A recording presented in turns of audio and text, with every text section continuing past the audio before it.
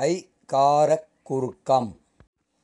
ஐ என்னும் நெடில் எழுத்தை தனியாக ஒலித்துப் பாருங்கள். அது தனக்குரிய 2 மாத்திரை அளவில் இருந்து குறையாமல் ஒலிக்கும். ஆனால் இவ்வெழுத்தை சொல்லிற்கு முதலிலும் இடையிலும் ஈற்றிலும் வருமாறு எழுதி ஒலித்துப் பார்த்தால் ஒலி குறைந்து இருக்கும்.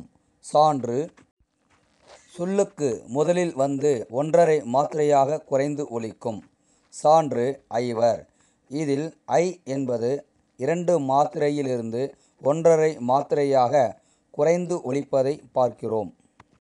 ஐகாரம் ஆனது சொல்லுக்கு இடையில் வந்து 1 மாத்திரையாக குறைந்து ஒலிப்பதும் உண்டு. சான்று: வளையல்.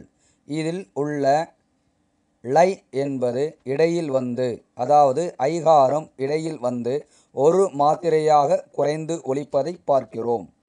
ஐகாரம் சொல்லுக்கு இறுதியில் வந்து 1 மாத்திரையாக குறைந்து ஒலிப்பதும் உண்டு.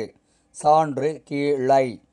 இதில் ளை என்பது, அதாவது ஐகாரமானது சொல்லுக்கு இறுதியில் வந்து 1 மாத்திரையாக குறைந்து ஒலிப்பதைக் காண்கிறோம்.